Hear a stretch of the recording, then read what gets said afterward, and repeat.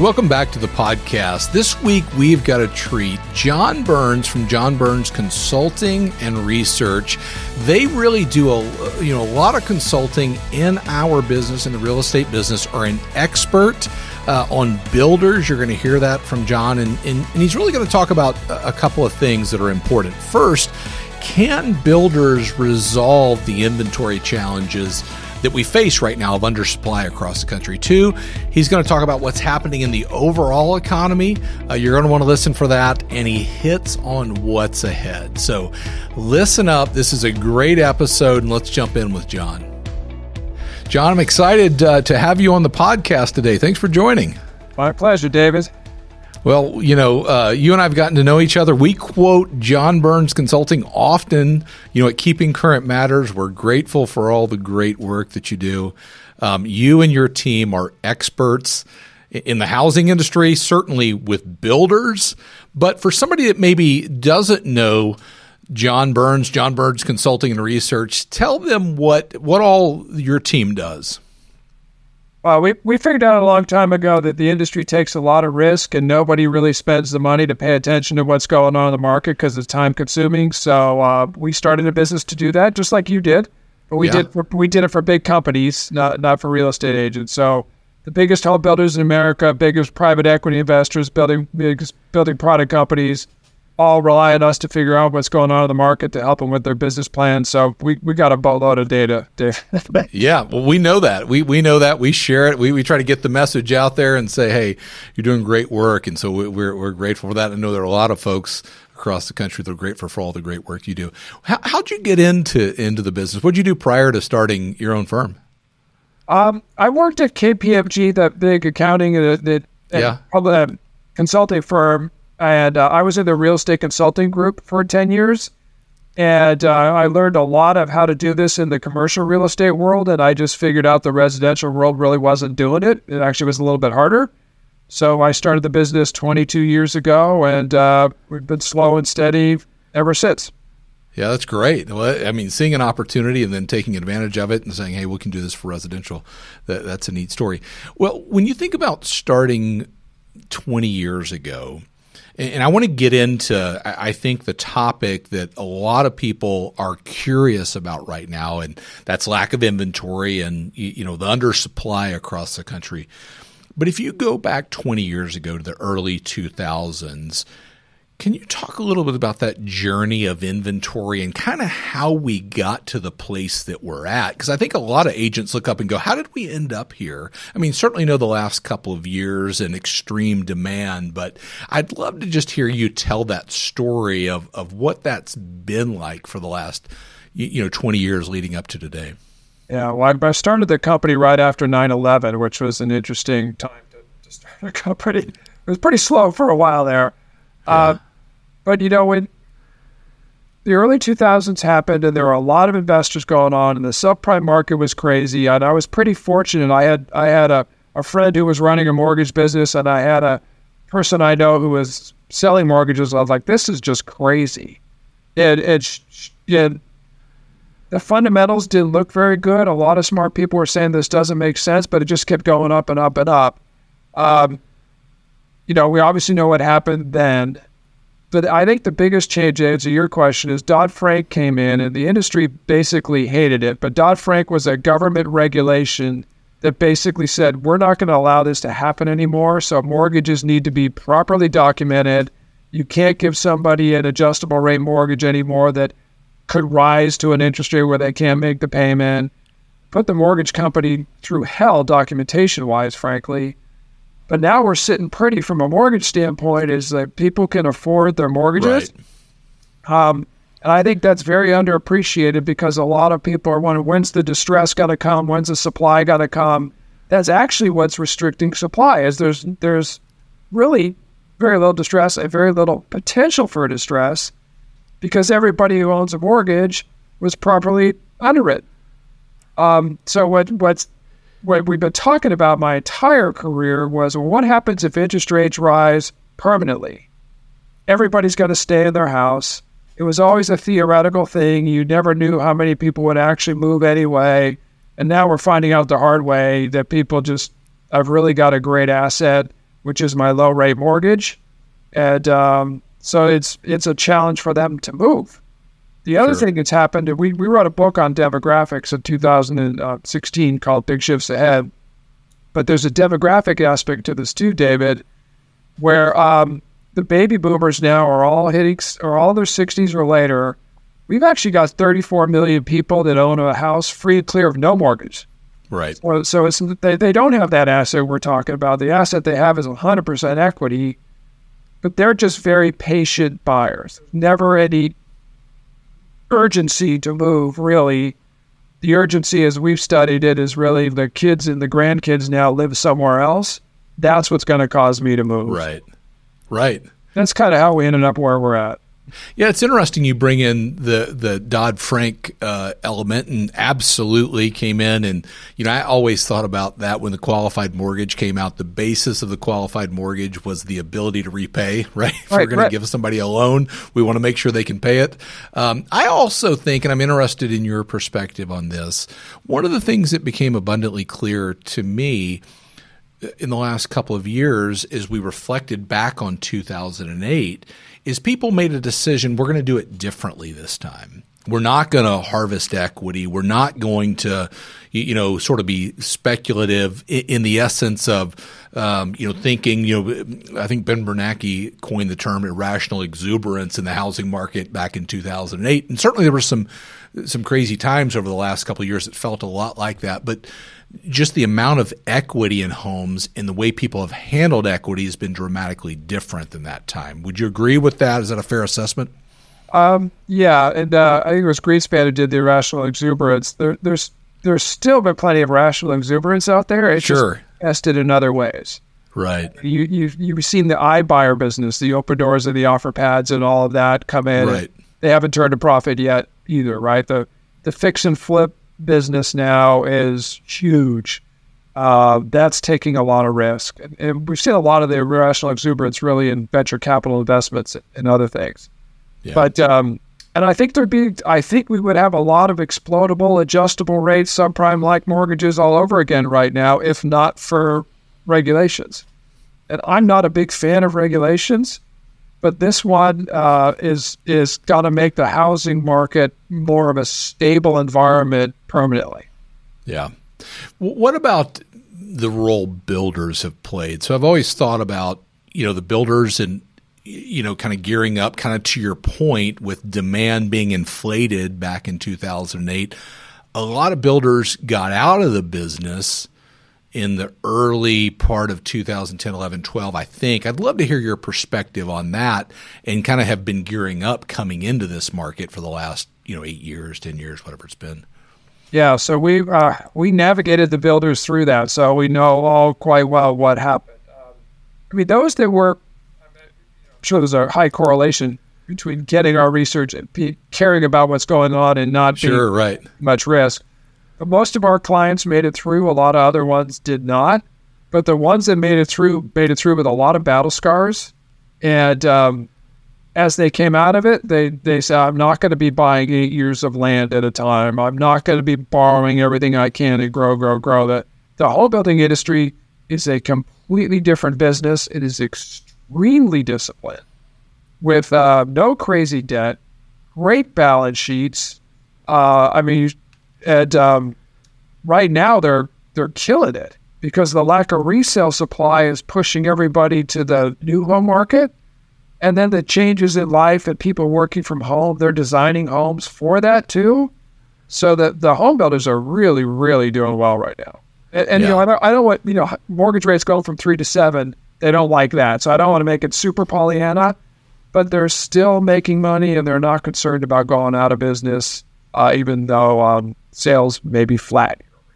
Right. Well, certainly we saw in the time we're recording this podcast, Warren Buffett, was kind of on the news everywhere of making significant investments in builders, publicly traded builders. Well, I could talk a lot about that, actually. So Warren Buffett owns the 8th largest production builder in the country called Clayton Properties and owns the largest manufactured home in the country called Clayton Homes, which builds 50,000 homes a year. So he knows home building. And actually, I'll tell you a fun story related to this since it's a podcast. Yeah. So Tim Eller was the CEO of Centex in 2006, the third largest home builder in the country, built 37,000 homes a year. He was from Omaha and found himself at a charity poker event sitting next to Warren Buffett in 2006. So here, the third largest home builder turns to Warren Buffett and says, I just got to ask, why don't you own any of our stock? This is the guy who owned Clayton at the time. And Warren told him, here's your balance sheet. And particularly, they were also a lender and owned in a lot of subprime mortgages. Yeah, CTX mortgage back in the day. Right, yeah. right. So he sold all his subprime before subprime exploded thanks to a charity poker event. But, Warren Buffett is now, and I've studied him quite a bit, he invests in companies that are very well run, that have great balance sheets, very high market share. None of the home builders had that last time. The 3 home builder stocks he bought, those 3 home builders combined sell 1 out of every 4 homes in America right now.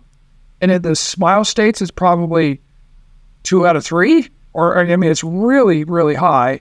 And they're buying down mortgage rates. They're literally they're selling homes with a 5.5% mortgage rate right now. We're recording this, mortgage rates are 7. Yeah. Because they're paying the points up front to get the mortgage rate down permanently and still making a lot of money. And have virtually no debt on their balance sheets, and that's the type of company Warren Buffett likes to own. Yeah.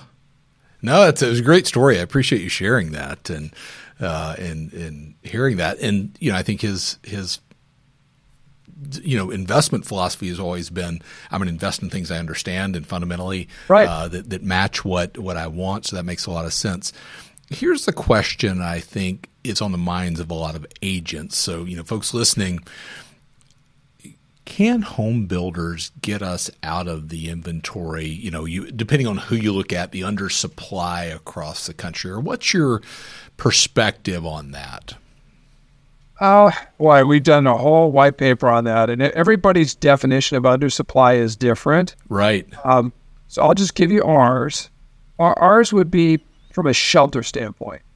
Like if you look at the vacancy in the country out there, is it tighter or lower than usual? People don't think about vacant homes. The number of adults per household, is it higher or lower than usual? Looking at it by age cohort. We're short about 1.7 million homes. And every year we need to add about 1.7 million homes, coincidentally. So we'd have to do 2 million for year after year after year to get rid of that 1.7 million. That would be challenging. I think this work from home shift is helping quite a bit, though, because it's allowing people to buy a little further from work if I only have to come in 2 or 3 days a week, and that's where the land is. But the other part of your question is, when demand and supply are out of whack, prices adjust. Right. And so prices have adjusted. And I'm not sure, all those 1.7 million people can afford a house right now because it's damn expensive. So that's my long-winded answer. I think they can get the shelter very slowly, but we need incomes to grow faster than mortgage payments for a while in order for affordability to. Yeah. No, I hear that, and I think that that issue right now is the one that's on the top minds of many agents, is how do I guide my clients forward given that? And I think and I don't want to put words in your mouth, but certainly the outlook for U.S. residential real estate, I think, is strong in the coming years, right? So if you can afford it, it's a great time to buy, but the challenge is affordability. Yeah, but you got to add, are you buying this as an investment or a place to live? Let's assume somebody's buying it to live. Yeah. So what are you waiting for? Yeah, right. You got to rent for 6 or 7 more years to try to time it right. I mean, my wife and I bought in 1991 our first house, 15% below the price in 1989 because it was a distressed position. We sold it 5 years later in a loss. Was I upset? I'm like, no, I didn't want to rent for those 5 years. And then we sold that and bought another house that had also come down during that time period. And so for me, you can't look at every house as a trade. You get in and you live. And if you don't have a steady job or you don't think you're going to be in your metro area for a long time, then maybe that's a reason not to buy. But if you think you're going to be sit for a while and you can afford the payment, I encourage everybody to get in, because mortgage rates could go up, and if they go down, you just refi. So, Right. what you're trying to try the mortgage rate thing too, you don't need to time it because you can always refinance.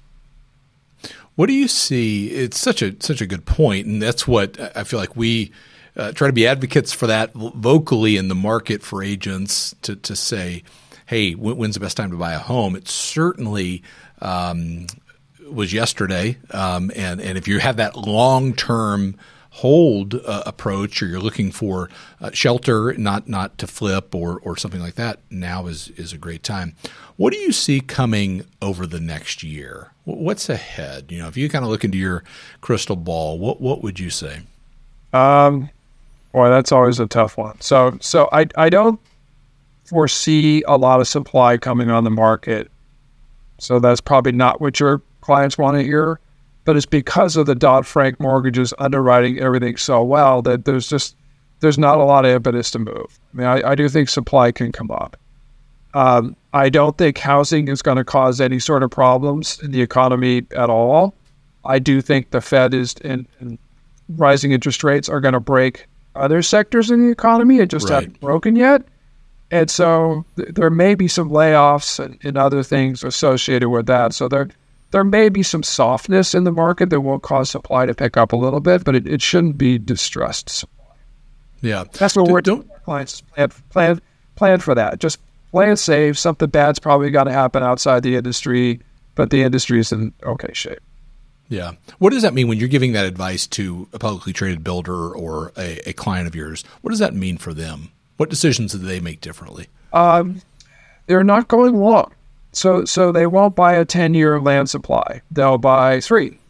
And in fact, what they're actually doing is they're actually finding the land they want and finding somebody else to buy it for them and purchasing an option agreement to buy the lots when they need it and paying that person a reasonable return to do it.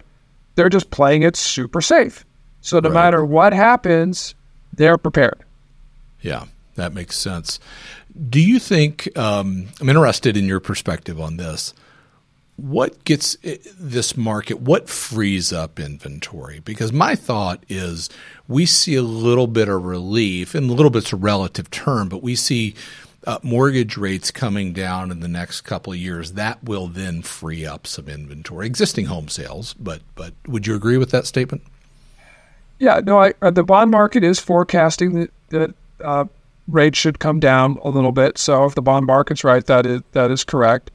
I think the longer you have a interest rate above 5 or above 6 or above 7, people start to settle in. Right. I remember my dad bragging that he had a 6% mortgage rate, that he got in the early 70s during the 80s. He was bragging at what a great rate it was. So Right. There's some psychology that just takes a while to play in. But at the end of the day, it's the payment in relation to people's income that really matters, as you know. Yeah. What's your, because I think if you think about that, you think about, the long-term look, and I'm going to say long-term right now through the end of this year and next year. MBA, most forecasts are that rates will start to come down, certainly as we go through next year. You think about that relative to affordability.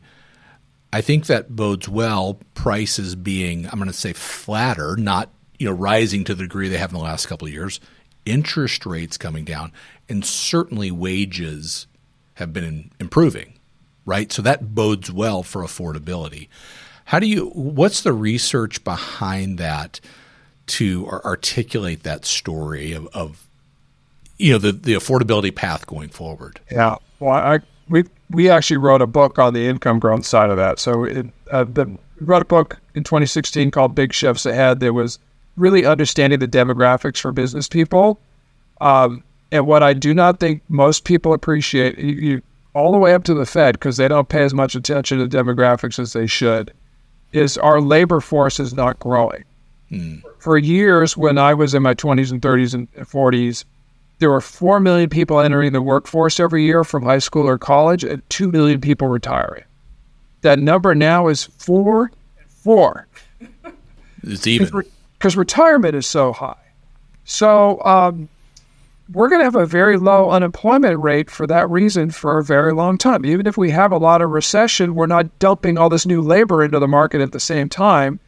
That is going to support income growth. And you're seeing the smart companies figure that out right now. Like Home Depot just announced that they're putting $1 billion extra into wage growth this year, because every time somebody gets a rent hike at Home Depot, they look for more income or they leave. Right. And so I do think we're going to see some pretty steady Eddie strong income growth for quite some time. Mortgage rates, hard to figure out. The best agents know what's happening nationally and also know what's going on in their local market. At Keeping Current Matters, we help real estate agents become experts. And now, we've added something that will change the way you communicate. KCM Local. With KCM Local, you'll now have access to local data, national insights, and powerful visuals, all in one place. To be the local expert, visit keepingcurrentmatters.com.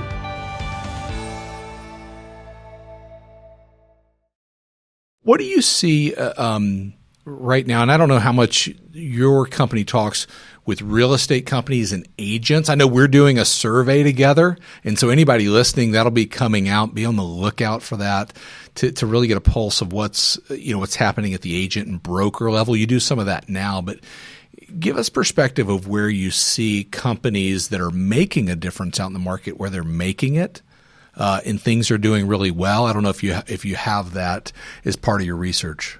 Well, that's a big can of worms. Because you've got Compass come in and be very disruptive and a lot of things. It's basically discipline. I mean, I think if you're sitting around all day waiting, hoping for mortgage rates to go up or more listings to come on the market, you're wasting your time.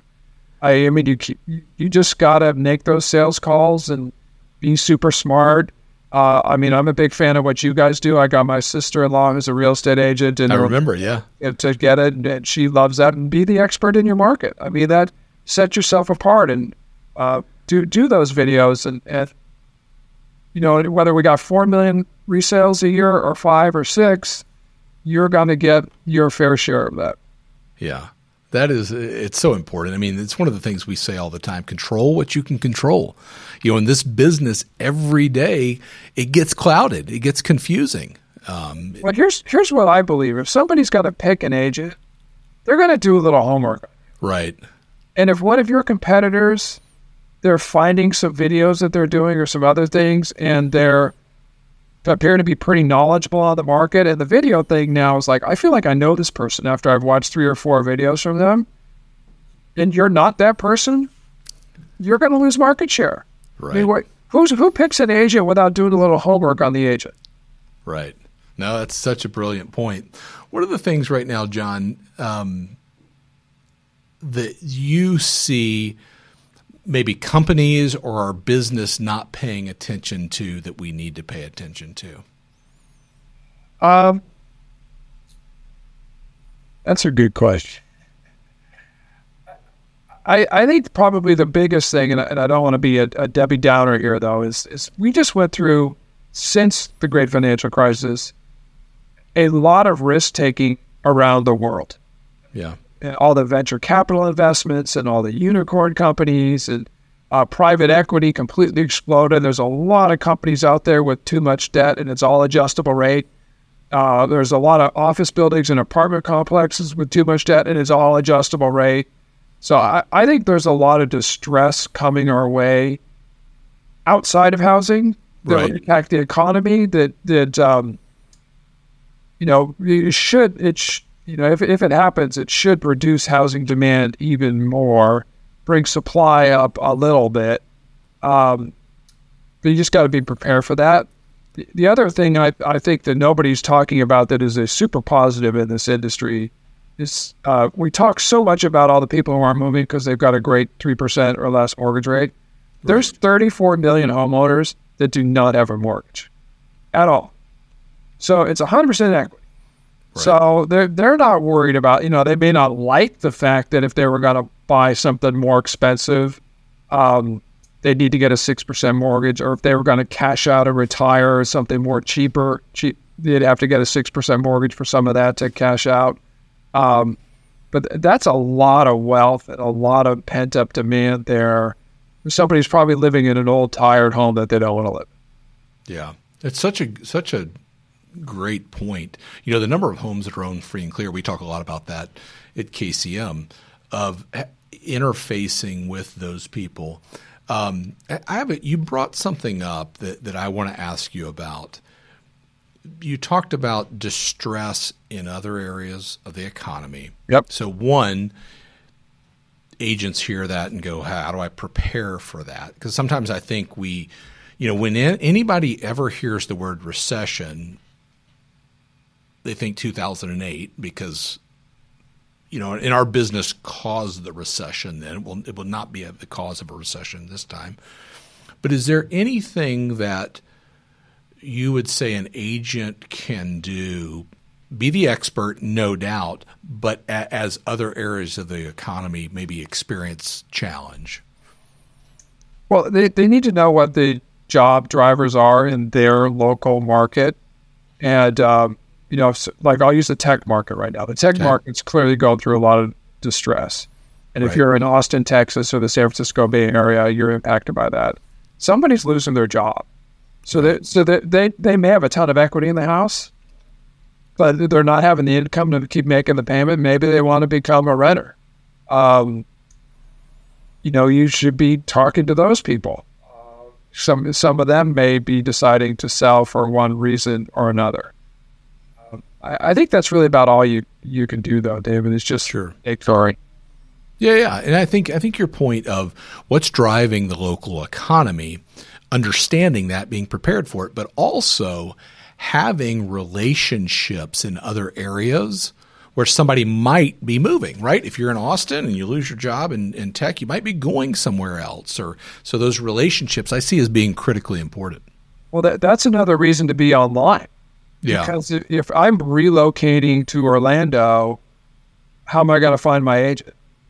Yeah, right. And it's not like my neighbor used the agent because I'm relocating. So if you're in a heavy relocation market, it's even more important to be out there socially. And our clients who sell a lot of retirement homes in particular say that is critical. And those buyers may come back 12 times and you may spend a lot of time with them, but they have the money to buy. Yeah. No, that's interesting. Other thing you said that I'm very interested in your perspective on, what is your firm's take and yours on the debate, and I don't know if it's a debate, but theory in work from home being bigger, obviously through COVID, empty office space, is that an area for residential growth? Because I've heard people on both sides of that argument. Yeah. The office market is down for the count. I would put a 99% probability on that. Okay. So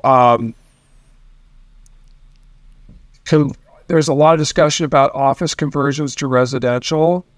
The only way that makes sense is if you're buying the office building for pennies on the dollar. I mean, it's just too expensive. So I think there's a lot of discussion about that. But I think the big work from home opportunity is an opportunity for the suburbs and the exurbs. And that is an affordability solution that is going on today. Is somebody said, I can't afford to buy in this area because I need to be 30 minutes from work. Now I can go 45 minutes from work because I only have to go in 3 days a week, or maybe I don't need to go in at all. Huge affordability solution. Right. That actually favors the new home market a bit too, because the land tends to be in the outlying areas.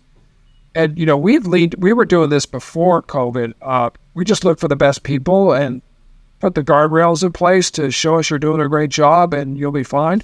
Our staff's been moving all over the place. Yeah. And it's been great affordability solutions for them. And the people who don't think that don't think work from home works is people my generation. Who thinks you have to be rubbing elbows in the office. This generation grew up talking to their friends like you and I are talking online right now. They're very comfortable interacting with us. Yeah. No, I think it's a good point. I mean, and it seems to me I think you probably have the research to confirm this, that, that type of migration is happening in different ways in different markets, right? Land availability is not the same Right. in every area. Can you talk just a little bit about that? Because that migration out of a population center, or even not having to be in an area that you have a job in, it used to be, I can remember you used to qualify for a mortgage that way, right? How far are you from your for your place of employment? And they would question that at times, unless you had a truly remote job. But talk about the nuances in different parts of the country. Well, what's happening right now, and we're seeing it play out in our business too, because we do about 1,000 consulting studies a year, and a lot of them are property specific for builders that are going to build something. The growth is all in the small markets. Mm-hmm. The small markets did not see 50% home price appreciation in 3 years, and the small markets are generally nice places to live, and people are and word is getting out. So. I think some of the and you're seeing this, the population growth in big metro areas is pretty anemic compared to the population growth in small areas. I'm even talking about the Midwest. This doesn't just be where the sun shines all the time. Right. Is that the equivalent of or corollary from moving from a high cost to a low cost market? Absolutely. Yeah. It's like, look how much I can get for my money. Shit. Right. It's amazing all the ways that COVID spurred on a lot of that and spurred on a lot of that change. What do you think 20 years from now we'll look back on this market and say how COVID, not only in the world, but in our business, dramatically changed things? Well, it accelerated the adoption of a lot of technology that was already occurring. We were using Zoom before COVID. Right. I think it accelerated a trend, basically. It probably brought a permanent death. Well, not permanent death, but it caused a lot of distress in the office market. Right. You're gonna see a lot of distressed banks and commercial real estate companies there. Yeah, so, on the horizons, what you're saying, or coming. Most of them. Their debt matures, like it's an adjustable rate for maybe about 3 years, and then it adjusts. I mean, it's fixed for 3 years, and then it adjusts. And after 5 or 7 years, frequently you have to refinance. So there's a lot of companies out there are properties that are just kind of they're zombies waiting to deal with their day of reckoning. Yeah. Wow, that's interesting. So we'll look back and we'll say, the last time the great financial crisis, that was the subprime crisis. I think we're going to look back 20 years from now and say this was the office crisis. Wow. Yeah, that's interesting. I appreciate you sharing that. I mean, the research and perspective you have is phenomenal, and it makes sense in where we're at. John, I am so grateful for just all the great work that you and your team do. In helping, whether agents know it or not, they're kind of beneficiaries of that through companies and through organizations that use it. So know that we're grateful for that. As we kind of wrap up, you think about this business, you think about things that you've mentioned being the expert, using information to go out and make a difference in your market. As you think about coming issues and things that are out there relative to, opportunities in the market, relative to, new builds and things like that. If you were talking to an agent right now that maybe doesn't have builder relationships, maybe doesn't have a business that's widespread like that, what's the best way to connect with a builder in this market? I think if you acknowledge their beefs a little bit, I think you'd go a long way. So this is going to sound pretty negative. I'm not meaning it that way. This is how they say it. They're like, we're building a brand new house. Yeah. There's no inspection issues. If we don't negotiate, you're going to get a 10-year warranty if you're worried about it. There's not a lot of value the resale agent brings to the table, is their view. So okay. I think if you can say, you know what, I have pretty good certainty of closing here. I'm not really bringing that much value other than I do have a buyer. I'm willing to take a little bit lower commission because I'm working less. I I think that would go a long way. And I also know with the resale agent, you got to be patient to get the commission because sometimes it takes the home 6 months to get finished. Right. I think if you understand where their mindset is, it's going to help you be their favorite resale agent of choice. If you will.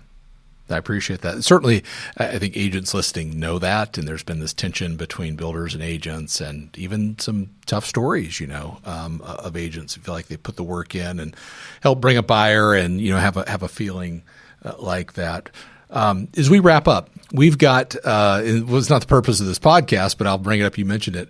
We've got a survey that we're going to do together and get out there to folks. Talk just a minute about that, what people can expect and how when we give that back to them, it helps them in their business. Can you talk just a minute about that? Yeah. So for us to figure out what's going on in the housing market, we collect a lot of data and we talk to a lot of people, and the resale market is more than 80% of the market. So we've been doing a resale agent survey for a while now. More than 1,000 agent participates. Takes less than 5 minutes. You can do it super easy on your phone.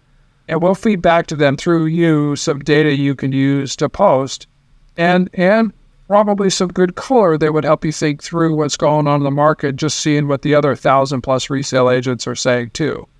And we have 3 indices we do. One is saying demand supply on a 0 to 100 is at an 86. So demand is outstripping supply. The other is saying sales volume is at a 26. Right. So net, the industry's kind of feeling the index is coming out on a 55, but that's probably how you feel. But we will be monitoring that demand supply with your help and the listings with your help, and hopefully making you look smarter so you get the listing. Yeah. I think there's some too, correct me if I'm wrong in that, some benchmarking too relative to activity in the market, meaning what's the average agent doing in the market and where you sit with that. Is that fair? Yeah, well, we're pulling more than 1,000 resale agents. You can see what the averages and the medians are there, and actually, some of the color, like the commentary, is the best part. Right. That's good stuff. Well, I'm looking forward to it. And if you're listening to this, you're a KCM member, you're connected to KCM, you'll get a chance to participate in that. So we want you to do that. John, I am grateful for the time. I mentioned it before, all the hard work that you and your team do to get great information out in the market. So know that we are grateful for that. Well, thanks, David. And I appreciate what you're doing too, because I firmly believe that agents that are using you are going to have a competitive advantage. So. Absolutely. We're grateful for it and grateful for all that you do. Thank you.